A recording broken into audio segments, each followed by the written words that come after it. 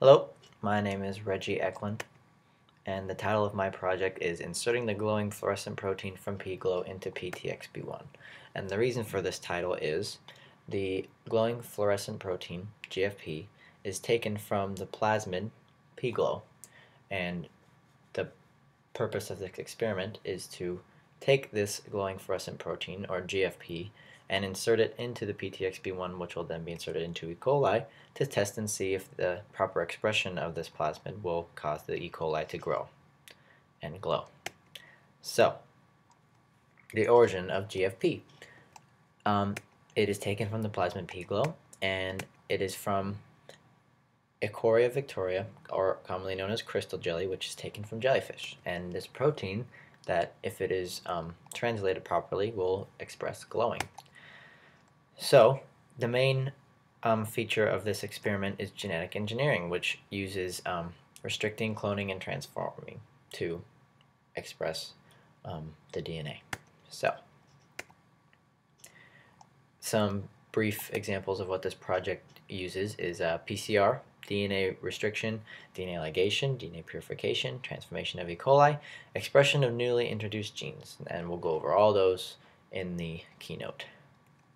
So, a little history on this experiment and on making E. coli glow in general. You can change an E. coli's DNA and its expression of its genes by changing the genes themselves, or the DNA. And previously in this experiment, the plasmid that was introduced into the E. coli was pUC19. GFP is taken from the plasmid pGLO, which is was then inserted into pUC19 and then inserted into the E. coli.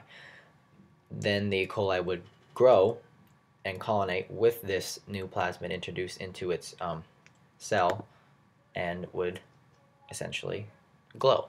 Problem was that it would not glow, and so my purpose of this experiment is to express GFP using a new plasmid, which is pTXB1, which should allow the BL21D-E3 E. coli to glow with the expression of this GFP.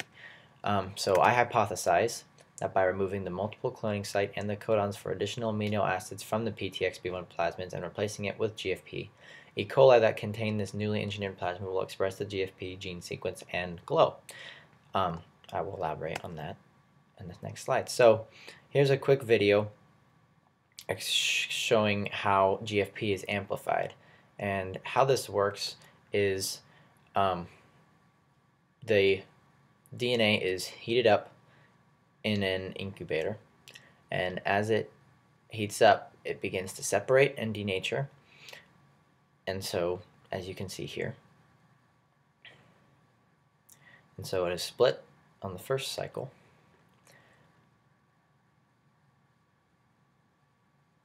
and then these are little primers that attach to the DNA.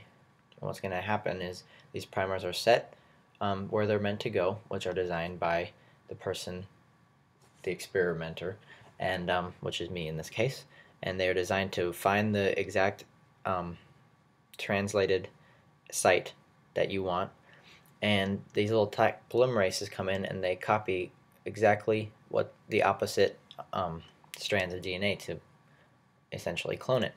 So now, as you can see, as it cools down, these pieces of DNA are now multiplied by 2. And so this process keeps going, and it exponentially grows with DNA. So this is how I acquire lots of GFP to use for the experiment. So what happens next? Enzymes are used. Now, these enzymes I chose are NDE1 and PST1. These enzymes are used to cut pieces of DNA and also to create sticky ends, which will be later used in ligation when the genes are placed into the pTXB1 from GFP.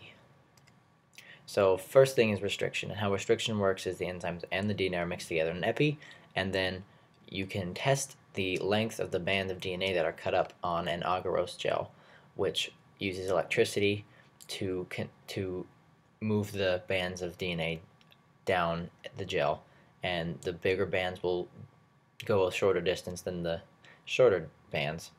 Thus you can tell if you have cut precisely or not. So this is how pTXB1 is prepared for ligation, or the conjoining of GFP and the pTXB1.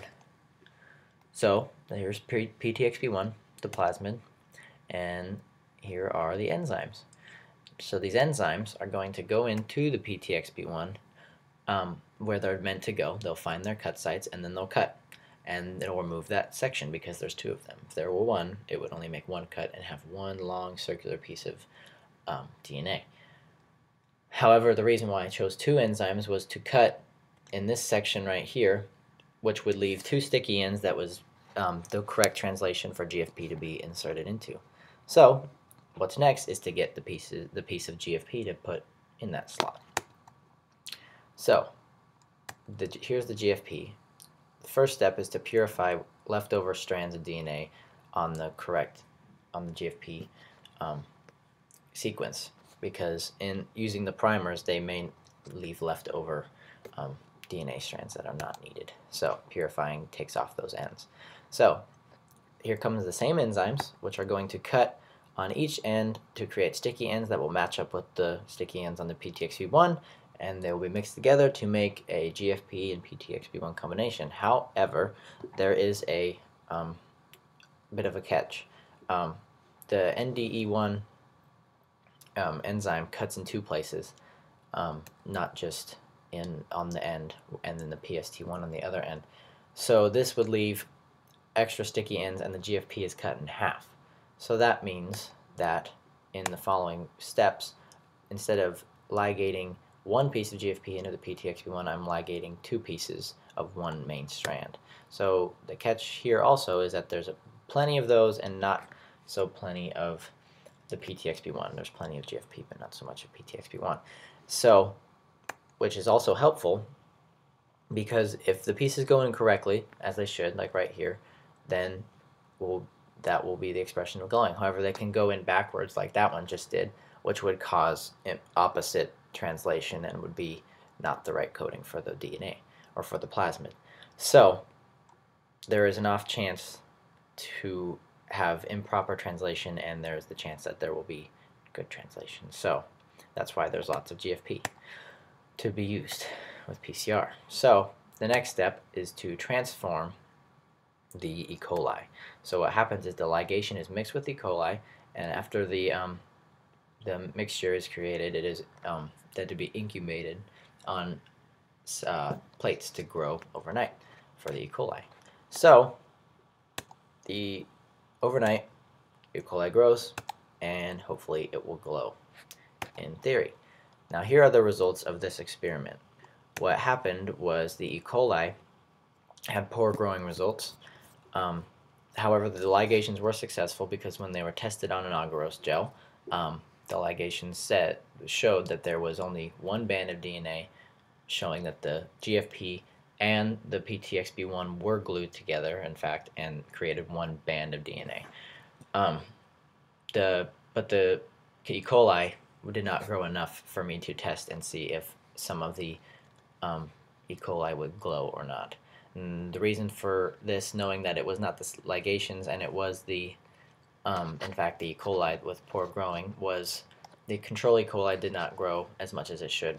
It should have covered the plate with plenty of colonies. However, it was very dispersed and spread out and minimal. So to improve on this experiment is to fix the E. coli problem, to achieve proper expression, or to test if it was expressed or not. So further research and further excuse me, further research and further experimentation would be finding a better suitable E. coli to grow and test the glowing. So acknowledgments go to Henry Weeks and Seth Schneider, Keisha Matz, Lindsay Giffey, Jellyfish, and Gage McNaught. Henry Weeks is my teacher, and I acknowledge him for letting me use his facilities and all the help he's given me. Seth Schneider for all of his help setting up this experiment he had done prior, and before I had taken over and used his template for this. And Keisha Matz and Lindsay Giffey for lab help, and Gage McNaught for lab help as well. Thank you very much.